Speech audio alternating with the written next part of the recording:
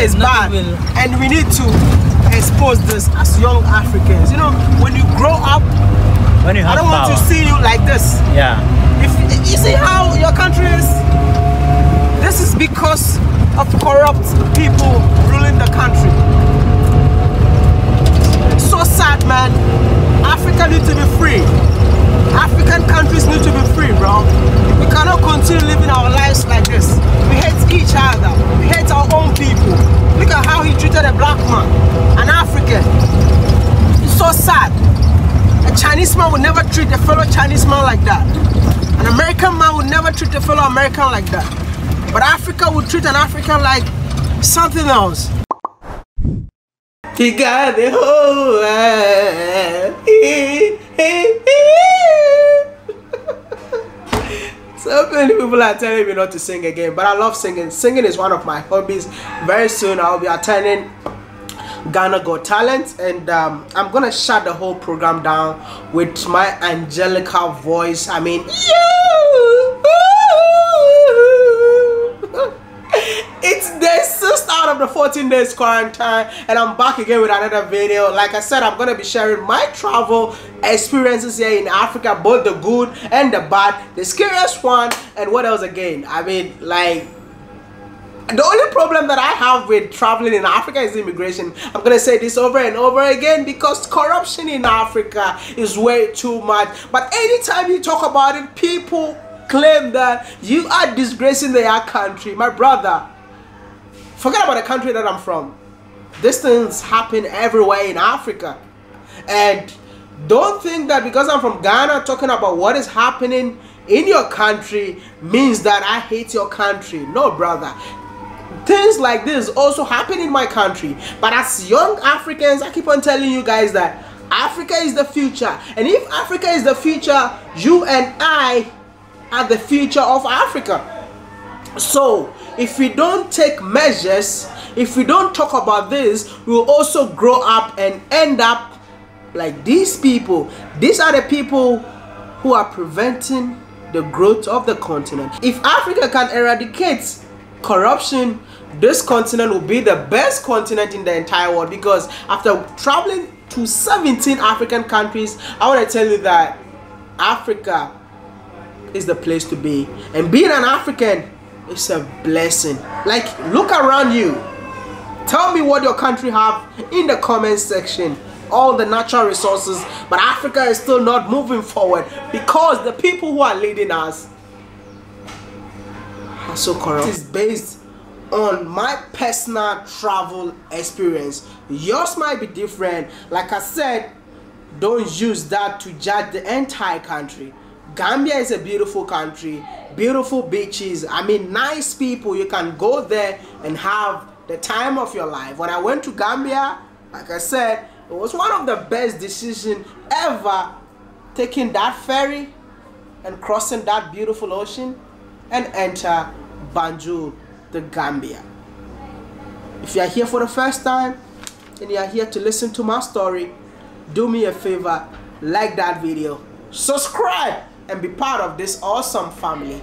Yeah, the last video that I uploaded telling you guys what happened to us at the Senegalese embassy in the Gambia. Most Gambians were saying that those people are from Senegal, those immigration officers are not Gambians. My brother, what we went through in Gambia, oh my goodness. Gambia immigration is a disgrace to the world, man. Like, not to the world, to the entire Africa, man. Especially immigration border at Barra. If you give people like this position in the country, when you're coming to the country, first thing you're gonna think that the whole country, these are how people are.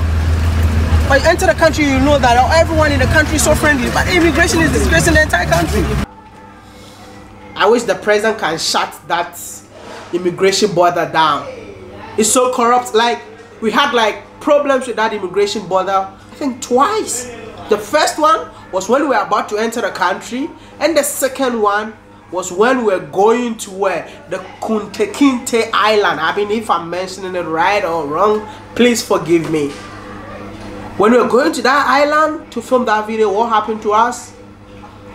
We would have even given up on the mission, but we still have to what?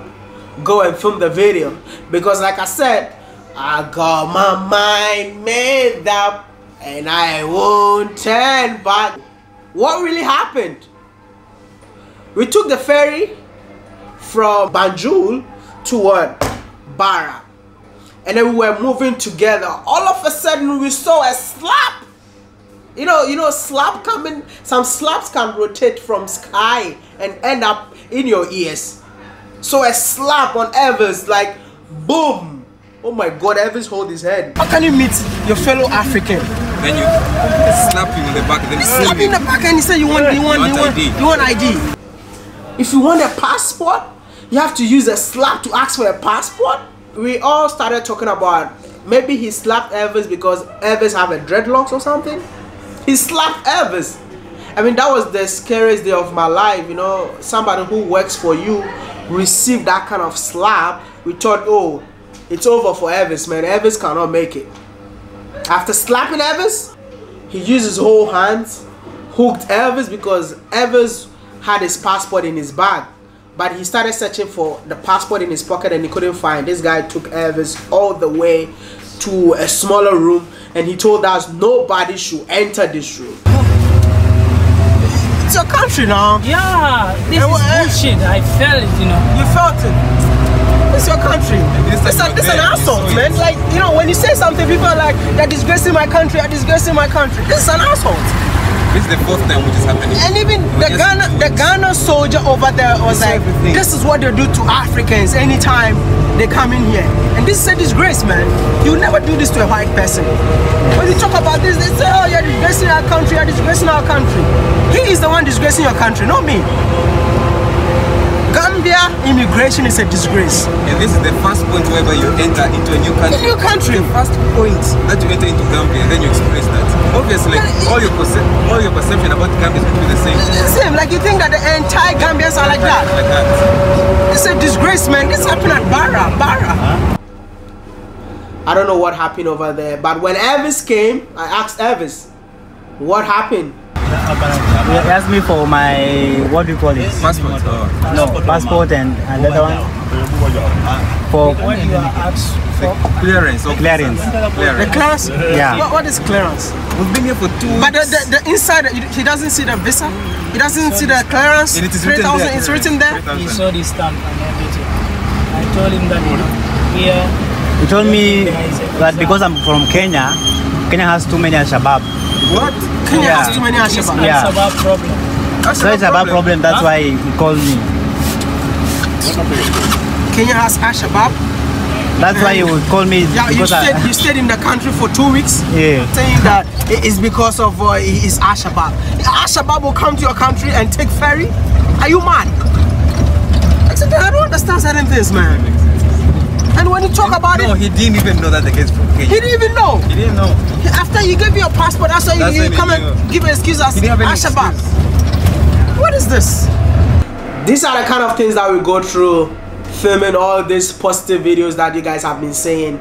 So when you see videos like that, don't think that we are disgracing your country. If you want to disgrace your country, first of all, we would never be in your country. I mean, we did an amazing job in Gambia. Despite whatever we went through, I've seen so many people traveling to Gambia because of our videos. I've seen so many people meeting Juliet in Gambia because of the videos we did in Gambia. Like, we put Gambia on the spotlight, man. Man, like, please, people in power, man. It's time we expose Barra immigration officers. They're disgracing your country, man. Share this video for me. This is aiyawodemaya. I came to your country just to let your country look good. Preach positivity about your country. You cannot say that I'm here to disgrace your country. I'm here to disgrace your country. Like, I will upload a lot of shitty videos in here. But every single video that I uploaded in this country shows how beautiful your country is. But these people, man, I think I need to do a video about like what to expect. No, I'll do it. Because I cannot be talking about things that doesn't even exist. I need to talk about the existence of things that are happening in Africa, man. This is sad. African who's coming here to express the same exact things. I know we are not the first people to experience this. And I know even Gambians themselves experience this. So if you are Gambian out there, Don't think that we want to disgrace your country. But these are the kind of things that we go through, brother. And you just have to understand that these situations are things that is hindering Africa from developing. So as we, the youth of Africa, if we don't rise up and start talking about these issues, Africa will keep on sinking, sinking, and sinking. Stand up and stop being nationalist. Yeah, everyone is proud of their various country. I'm a proud Ghanaian. I know you're a proud Nigerian, a proud South African, whatever country that you're from. But when it comes to situation like this, you have to think about Africa first before your country. So boy, Mr. Ghana, baby, stay safe, wash your hands, it's self-quarantine, don't go out there. I mean, I want to see you alive, you know, I want to see you watching my videos over and over again. I mean, he got the whole world in his hands, he got it all.